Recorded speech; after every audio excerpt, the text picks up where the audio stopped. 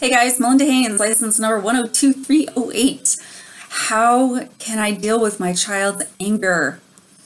Now, sometimes we see kiddos get so angry that they will kick and fight and punch and scream and yell and throw toys. Maybe they'll beat up on their siblings. Sometimes they beat up on their parents, things like that. We need to be able to understand that anger is a normal human emotion. And it's not bad to be angry. Being angry is usually saying something's wrong. You know, somebody's had an injustice, somebody's been violated in some way, something's gone wrong. And so when we have anger, we need to be able to express it, but we need to be able to express it in a way that is respectful to myself, to ourselves, and to other people. So how do we do that with kids? See, because the thing is that we'll come in as parents and immediately correct the emotion. You know, we'll punish them for, throwing the fit or for hitting. We'll punish, and, we'll send them away, or we'll send them like to the room. We'll, maybe we spank them, which that's another story because we can't hit for hitting. I mean, that doesn't really work out in the long run. We'll do whatever it is that we do in our family as punishment. We punish this kid and they're not understanding, even though we're only punishing the behavior, they don't understand the difference between you punished my behavior versus you punished my emotion. And that's where we need to make sure there is a very clear difference, because if their emotion is anger, we need to hear their anger. We need to meet their anger. We need to validate it. We need to accept it. We need to understand it. The behavior, we need to redirect.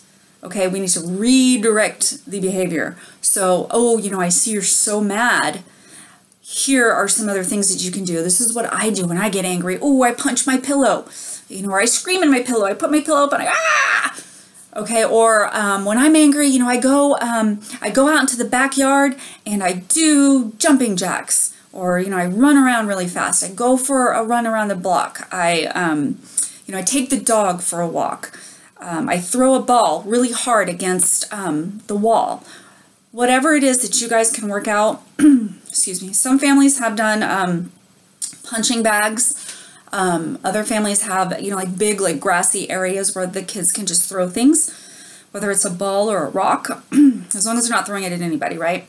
Another good thing to do is get like one of those big, like bouncy balls and just have the kiddo take it out and go up above their head as high as they can, as hard as they can, and slam, the ball is to bounce it really hard, slam it on the concrete, and then it'll go bouncing, up.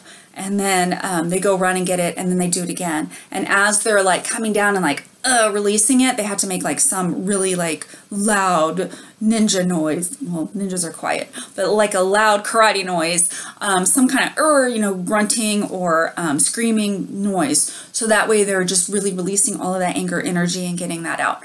So what we do is we make sure we don't correct the emotion. The emotion's okay to have. Maybe we can even get to the reason why. Why is this going on? Why are you so angry and what's happening? We can get through that just through being present, asking questions. They don't always know the answer, but we can sometimes figure it out just by being there and being for them and not constantly punishing and disciplining. And then by correcting the behavior by saying, this is not how we act when we're angry. This is what we do when we're angry. And we give them something else to do. So that way they have something to do. So once you've set that new plan in place, your anger's okay, and here's what we do with your anger, then if they still continue in this old behavior where they're hitting and kicking and punching and doing things that they should not be doing, there is a consequence for that. But when we enact the consequence, we have to make sure that we say, I'm not punishing your emotion.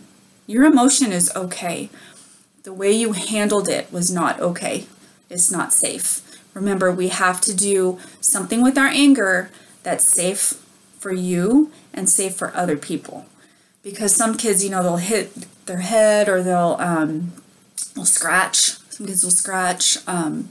Cutting, we'll see cutting usually later in the preteen and teen years. And some of that's related to depression. Some of that's related to anger, unexpressed anger. So we need to give them outlets. How can I express my emotions in a way that is respectful of my own body, my own person, and the bodies and excuse me, people around me. So let me know what you think. I appreciate you guys for watching. Don't forget to subscribe and comment and all that good stuff. All right, thank you. Bye.